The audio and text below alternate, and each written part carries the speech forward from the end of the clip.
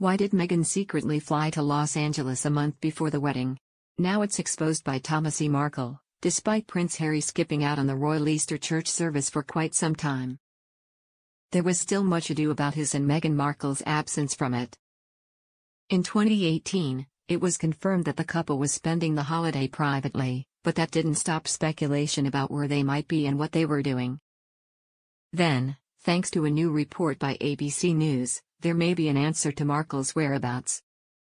Meghan left London before her wedding to fly to Los Angeles within days of the Los Angeles-based photographer meeting with them and taking pictures of Thomas. Meghan then lied about booking Thomas's flight for the wedding. He was also never sent an official invitation.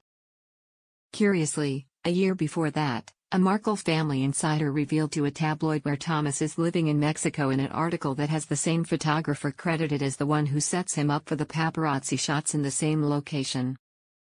A year later, on March 27, CCTV footage captures Thomas meeting with Rayner, who convinced him to set up the pictures.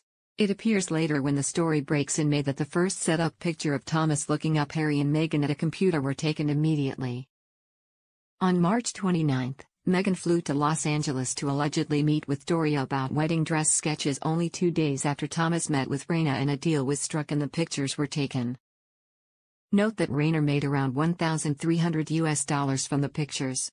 So the truth is that Meghan flew out to Los Angeles to meet with Rayner under the guise of meeting with her mom, and then they planned everything.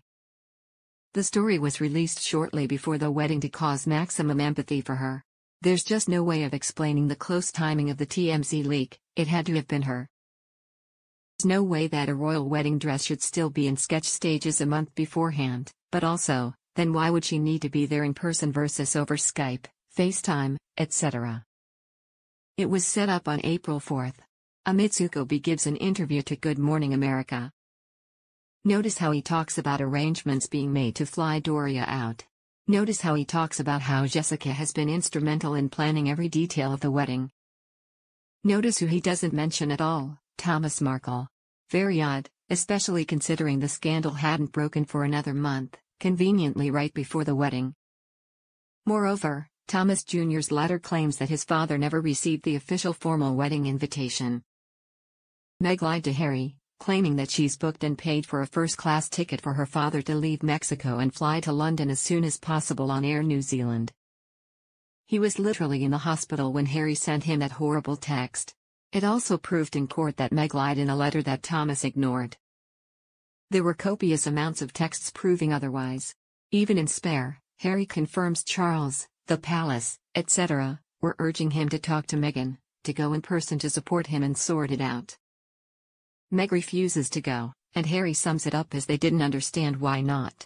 During a famous interview with Oprah, Meghan opened up about her relationship with her father for the first time since her wedding. She confirmed to Oprah that she'd felt betrayed by her father lying to her about speaking to the press and revealed that becoming a mother had made her view the situation in another light. Thomas also said more Meg what a witch, ungrateful daughter. He spent all he had on her from schooling where she never graduated because she assaulted 2 girls with superglue on their fake eyelashes. She was then kicked out from Western until the 2 girls could graduate without being in fear of her. Her dad also paid hundreds of thousands to settle out of court to protect her.